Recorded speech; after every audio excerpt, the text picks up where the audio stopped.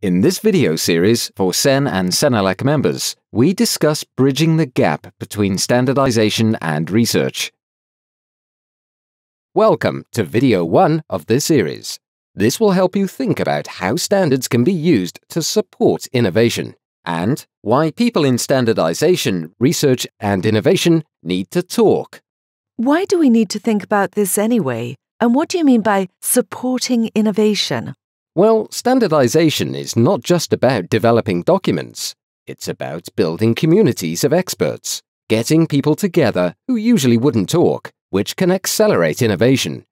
Then taking what comes of it and making it public.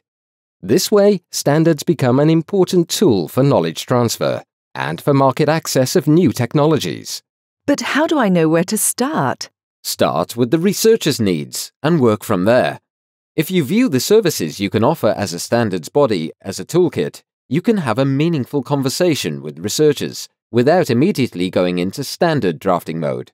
Your services may start with assisting in building a community, analysis of which standards are already out there, or of where standards might be needed. I think I'm getting the picture, but how can standards really support innovation? In the earliest stages of the innovation process, by defining terms so that all parties speak the same language. You will also need measurement and testing standards to compare results and to verify progress within R&D. Interface or compatibility standards are important to achieve integration of new products and services with existing ones. And all the time, there is a knowledge transfer in both directions.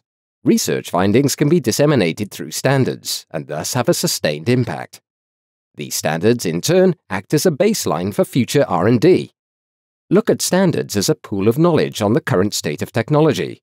You can use this to identify future areas of research, by consulting existing standards and identifying gaps, or by finding the direction in which innovation is headed by following its trail of standards.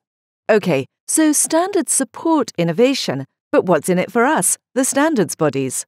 Investing in research-related activities raises awareness within the research community. This opens up a group of potential new standardization experts. Standards bodies may even wish to participate in research projects themselves, which in turn opens up research funds for standardization activities. It's a great way to build your reputation and expand your network.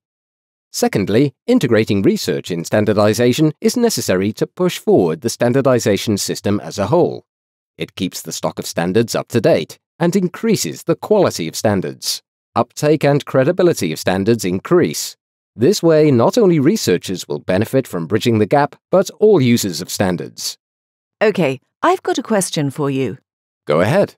All these things you've said about why linking standardization and research are so important, who says so? How about governments the world over? In many countries, promoting innovation through standardization has become an integral part of economic policy.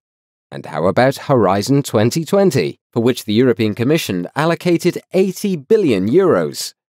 Follow me into the next video and I'll explain.